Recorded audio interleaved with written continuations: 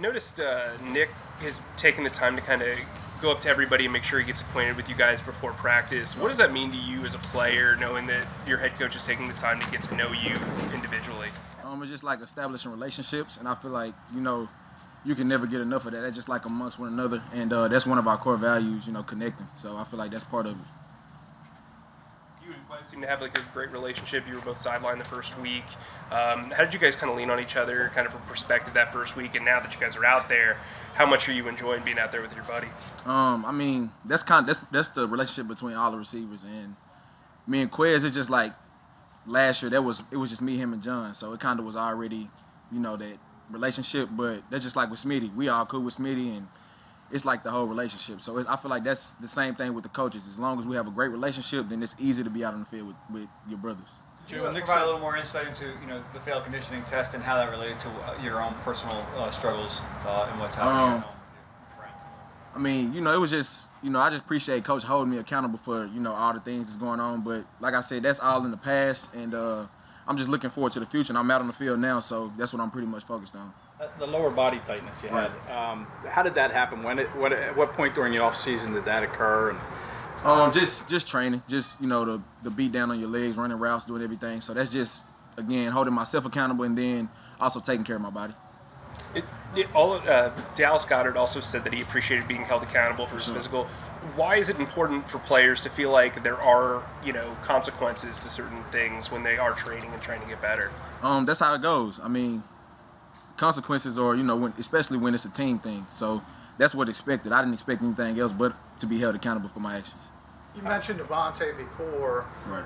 What have you seen from him early? What impresses you as a receiver when you look at him as a receiver? Just how smooth he is. And all the receivers bring a different type of feel to the game, and I feel like, especially with us being interchangeable this year, it helps because he's also young. But we're all young. We're a young receiver group, so I feel like it just helps us as a receiver room.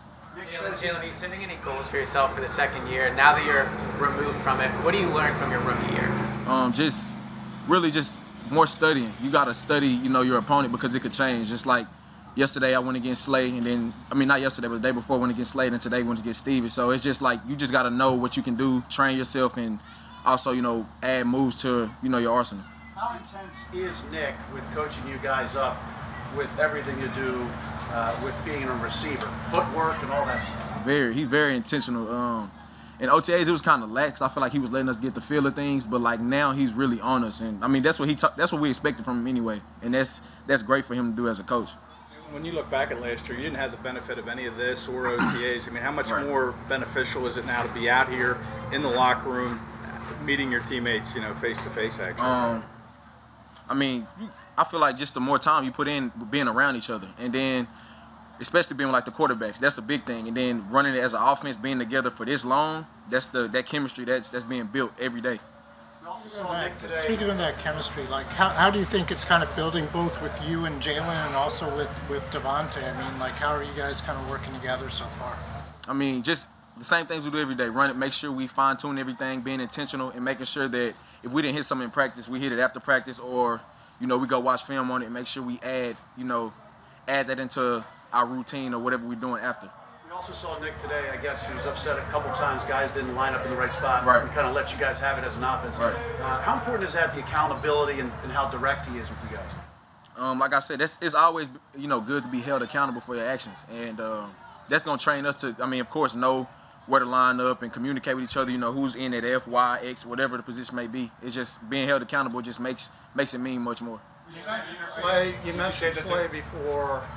Steve Nelson, veteran corner. Right. What's it like, those guys who know the tricks of the trade, working against them?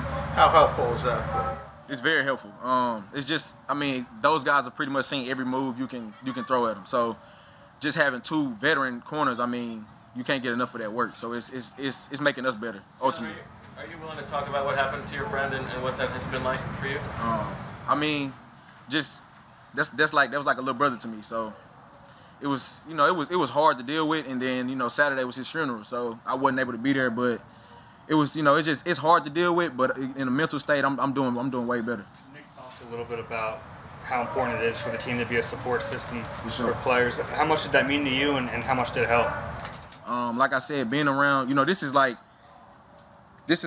where I can get away because, you go home, you have family, checking on you and asking you are you okay, and then I go in the locker room and I have 7 of my teammates, checking on me, but they're also making sure I'm in good spirits. So it's helped, and then with the head coach doing the same thing. I mean, like I said, that's big on every standard. How much more is there or less is there to know for a wide receiver in this scheme versus the previous one that you played in?